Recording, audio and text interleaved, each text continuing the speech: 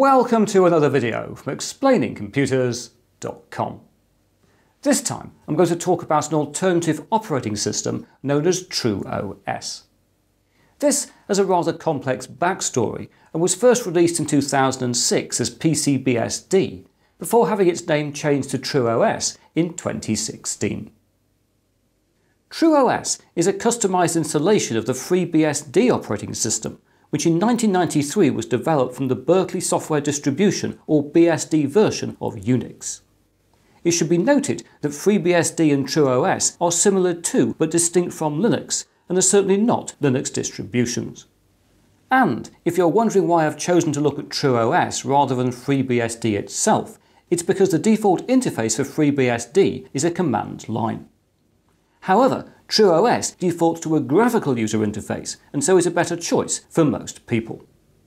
And with all of this explained, it's now time to turn on a computer.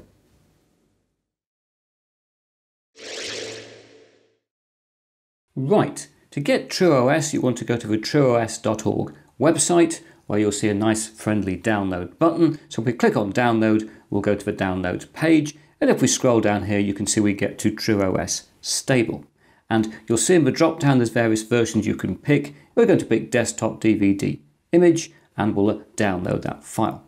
And as you can see it's quite a large file, 2.4 gigabytes, so I'll move forward in time to when it's completed. And here we are, we've now got the file downloaded onto our machine. You'll see it's an ISO file already, we haven't got to extract it, so it's all ready to install. Now, if you wanted to, you could burn that to a DVD to install directly onto a computer. But what I'm going to do here is to install it in a VirtualBox. This system allows us to run virtual machines on a computer, which I showed you in a previous video. So we'll go to a new here, we'll create a new virtual machine. We'll call it TrueOS, that would seem rather a good idea. It is going to be a BSD machine and it's going to be 64-bit. And we'll do next on that. We need to allocate some memory. Whiz across with the keyboard here. I'll give it about half the memory on the machine, that seems very fair. And we'll create a virtual hard disk and we'll use that, that's fine, dynamically allocated so the space will only be taken when it's needed, and we'll make it I think about up to say 32 gigabytes. Let's give it a load of space. And there we are, we now have a virtual machine for TrueOS. So we'll boot up our virtual machine, and because it hasn't booted previously it'll look for an image. The last thing I installed was obviously Windows XP, but we'll find another file which is the TrueOS ISO there, and we'll open that and start. And there we are, things are getting clearly progressing. There's very little for us to select until that point. We'll now go on to next. Now you'll see here we're going to install the TrueOS desktop, but there's a very important thing to do after we do this. We get to next here, and you'll see it gives us options for drivers, and there's some virtual environment drivers. And because we're in VirtualBox, we want VirtualBox Guest Additions, so you must select that and move forward with that to click Next. And that's okay, we'll click Next again. Are we going to do a full install? Yes we are, and yes. And there we are, the system has finished installing, and it wants us to click Finish to reboot the system, but I'm actually going to go up here and go to a File and a Close and power off the machine. And you might be thinking that seems a pretty dramatic thing to do, but the reason I'm doing that is because we've actually got to remove our media, and we can't do that when it is running. So if we go into Settings for that virtual machine, we go into Storage, we're going to remove that virtual drive. It's done its thing now, that is okay, and now we can run up TrueOS and it won't start to try and install things again. And this is looking good. You'll see it's picked up a VirtualBox video. It looks rather good. So again, we'll have to go and pick up that and apply. That looks good. We will do things in English. We will leave that as the host name. That's absolutely fine. We must set up a root password. I'll make it nice and simple. We have to set a username and a password. Let's do, that is done there. That'll be okay. Don't think we need anything adding there. I think I'll add actually wireless, just in case I need that later on. Shouldn't do some VirtualBox, but we might as well try. And there we are. If we press finish, we should be able to log in to TrueOS. And as you can see, it is running. And if things are installed correctly with guest additions, I can go Control F for full screen, and hopefully it will sort itself out. And there we are. TrueOS is now running full screen in VirtualBox. So, here we are again in TrueOS, which is running its default Lumina desktop graphical environment. And I mention this because every time you log on to TrueOS, you can actually choose the desktop environment, the windowing system you want to use. As you can see, Lumina is the default. There's a couple of others available after you've installed the operating system, but you can also install your own, things like Mate if you want to. So you've got a lot of flexibility with graphical environment in TrueOS. Now, since I saw you last, I've done a bit of messing around with scaling and fonts and things to make things slightly easier to see on screen. I couldn't change the size of my mouse cursor, unfortunately it's still rather small. Sorry about that.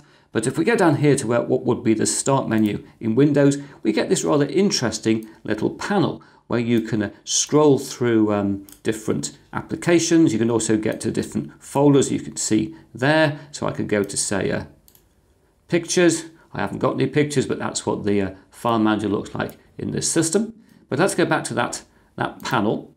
We can also in this panel go and browse applications if we wish to down there, and we can again go through that. This is everything on the system. Lots and lots of things are available there. Mainly settings and preferences though. Actually, there's not that many applications pre-installed. And we can also show these things by category if we want. If we flick that, so I could see, say, graphics, and we've got, say, the photonic image viewer there.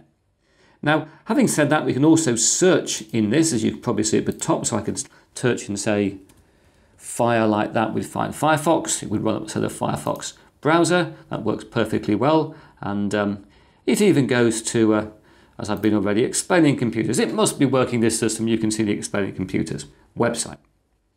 Now, having shown you a little panel down here, you don't have to use it because it's got a very nice desktop menu. If you right-click the desktop, you bring up this context menu here. And this shows you all the applications and everything to access directly on the desktop. I like this idea. You can always click the desktop and get to any particular applications or utilities you want. That's a very nice feature. I wouldn't mind having this in Windows. Now, of course, you want to install applications on any system. To do that here, you use what's called the App Cafe. So let's bring up the App Cafe. There it is. And oh look, it's telling us it's in TrueOS in case we didn't know. This is a rather nice system. And you can see here we can browse by, say, category. We can go into, say, web browsers. And there is, for example, Chromium. And there it is. Look, Chromium sitting there. We can install Chromium. Oh, its icons come up now. And we can install that. And it's a nice straightforward system. Do we want to install it? Yes, we do. That'll go on and install. And it's now moved it over to pending, as it's obviously getting on doing this stuff. And we can also, as I'm sure you would guess, you can see we can search. We could do, for example, let's search for GIMP and put that in there. There we are, GIMP has come up. This is our old friend GIMP. We can install that as well. So I think I'm going to install a few packages, and once that's complete, I'll come back to you and we'll see how they perform.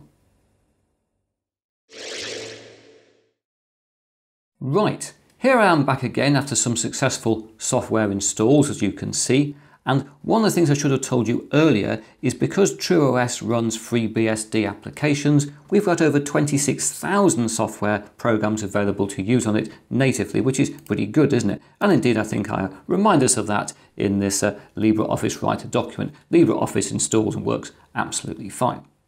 I've also got here installed and running the GIMP image editor with a nice picture of a Raspberry Pi 3 Model B Plus with some rather extreme cooling on the top of it. You'll see that in the video next week if you're watching these videos in order. We've also got here the Audacity audio editor that runs perfectly fine as well, which is good to know. The Chromium browser also works absolutely fine. I haven't run it up for you, but I'm sure it'll come up in a second. There we are. There's the Chromium browser. We can go to, say, explaining the future, and yes, that works perfectly fine. And I've also got various content on the machine to test these things out. So here, for example, are some video files. And if I play that, you'll see the install video player doesn't struggle at all. It plays files perfectly well. So we've got no problems accessing media like that. And that might make you think, well, can we run potentially video editing? And the answer is yes, of course you can. We've got a Kdenlive installed here. And that also seems to have worked pretty well. We just bring in test edit there. And if I flick to the project monitor and play that, you'll see that it works perfectly well. And while we're watching some video playback on the screen, it's also worth noting that TrueOS does come with drivers for NVIDIA graphics cards and also the latest Intel graphics drivers.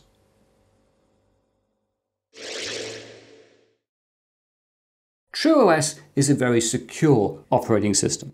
And in part that's because of the way it's written. Like Linux distributions, it's written in a way that's more difficult to compromise than, say, a Windows system. And it's also the case that most people who write malware, who write viruses, will be targeting Windows-based operating systems, or they'll be targeting Mac OS, or possibly Linux-based systems, maybe Android systems. So TrueOS, because it's a very minority operating system, is just not going to have that many people attacking it. So if you want a very secure system, TrueOS is a very good thing to consider. It's also got a rather interesting feature built into it, which is called PersonaCrypt. And I'm showing you here the manual which explains that. And this is basically a way of taking a removable media, a USB flash drive, and you set it up to store the user's home directory in a manner that it's encrypted. So you could only use the machine with that particular device installed, and then you put in the password to get into that device. And when you take it out, the user isn't even on that system. So you're absolutely secure when you've got that device with you, and you can actually move between different machines and plug in that USB device, that PersonaCrypt device. Now, I'd like to show you exactly how that works. I'm a little bit limited, but I can show you the basics of it. We go into the control panel and we go into users. I haven't got PersonaCrypt set up on the account I created initially. We didn't do that when we installed. But if we created, say, a new user, let's call them, I don't know, Mr. Scissors. Can have his own username, and yes, MS Scissors will be fine, and we'll give it a straightforward password, again, just for test purposes. And here we could go into PersonaCrypt and we could enable PersonaCrypt, and we'd have to put in a password, a different password, so we could do that as well. Now, unfortunately, I can't make that happen because I'm running this in VirtualBox. And if I install a USB drive, hopefully you heard that went in there, it doesn't work. I can't find a way to get TrueOS to access directly USB drives here. If we put one in, it just simply doesn't come through. So I can't show you that working without doing a full install on the machine rather than the virtual install, and therefore we can't try out PersonaCrypt. And I do think that's PersonaCrypt is a very interesting idea. Carrying your home directory, carrying your user account with you on a separate device to take with you to a computer.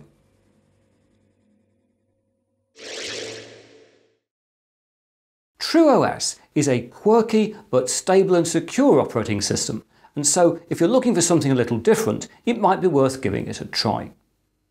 But now that is it for this video. If you enjoyed what you've seen here, please press that like button. If you haven't subscribed, please subscribe, and I hope to talk to you again very soon.